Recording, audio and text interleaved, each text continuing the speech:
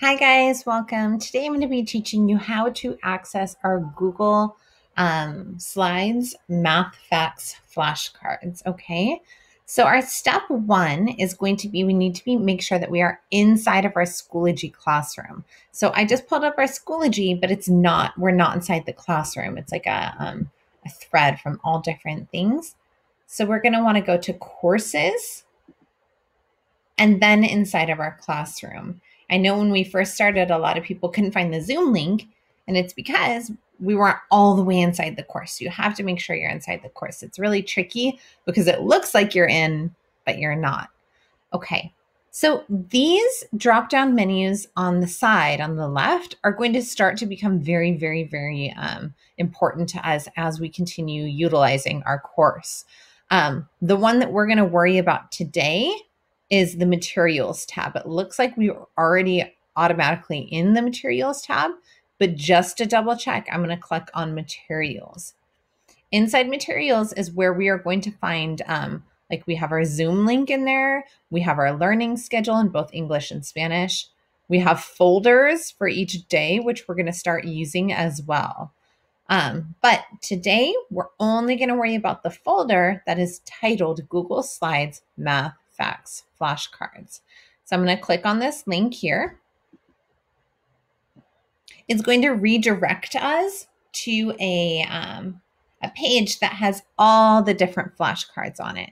What I'm going to recommend is to start with plus or minus 0, and then make, once you pass all of those, to move up and up and up and up, just to make sure that that you guys are practicing all of them, okay? So today, if you practice all the way to +5, right, then you can remember, oh, tomorrow when I come back here, I'm going to do the plus minus 6, okay? And then I would also recommend that you stay on your level until you get them all right. So if you're on +3 and you missed a few of them, come back and do +3 again, just so you get that practice, because you don't want to be practicing all of them because it's so much. You want to make sure you get really, really good at one level and then move on to the next one. So I talked about plus minus 3. Let's just go there to check it out. Super important right here is once we are inside the folder, it's going to, or inside the document actually, it's going to redirect us to a Google Slides presentation. If you keep it like this, the answer is showed to you. We really don't want that because then that's not really using our brains very much, right? So rather, you go inside, you go to the button Present, click on Present, and it changes the flashcard to be a full screen flashcard, and it does something really cool. Watch this. If you want to move forward, you either press the space bar or click anywhere on the screen. So when I practice this one, there's our flashcard, 0 plus 3 equals, think in my head what the answer is, press the space bar, and it's going to tell me what the answer is in this little bubble that's going to come to the side. So you look at the flashcard, you think of the answer, you don't have to write anything down. This is just quick practice. And then you press the space bar or click on the side, and it'll show you the answer. And then you go to the next one. This one's same. Let me find a different one. Perfect. So if I go to this one, 2 plus 3, think in my head. Got it. Press the space bar, and you can check your work.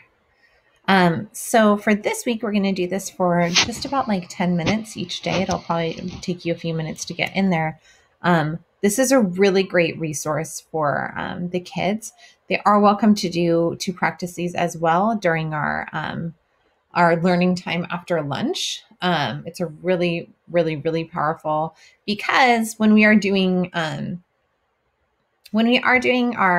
math, when we start doing our curriculum, this year is really, really heavily focused on 2 and 3 digit addition and subtraction, and we will quickly learn that 2 and 3 digit subtraction is exactly the same as knowing plus or minus 1, plus or minus 2, 3. So all of that single digit addition, it's all related. So it makes the kids, it makes you guys or the kids much stronger in math if they don't have to draw a picture for these math facts. If they just know them like a snap, it's going to make it so much easier for them. And that is one reason why I am really big on math facts practice as a second grader. It's one of the best ways for you guys to make sure that you are either supporting your children or that you guys, my students, are supporting yourself and making sure that you're successful. I promise you, it's going to make everything so much easier. So once you're done with this here, you're going to practice for 10 minutes, and then I will pull you, either if it's during our math block, then I'll pull you back into the classroom after putting you in the waiting room. Or if you're doing this on your own, when you're done, you can just click out and go to whatever other program that you are. Okay, I hope this is helpful. If you ever get lost in Schoology, what I always do is I go to courses and I just go back to our course, and it's going to send us back to our home page. Okay, hope this helps. Watch it again if you get confused. Bye.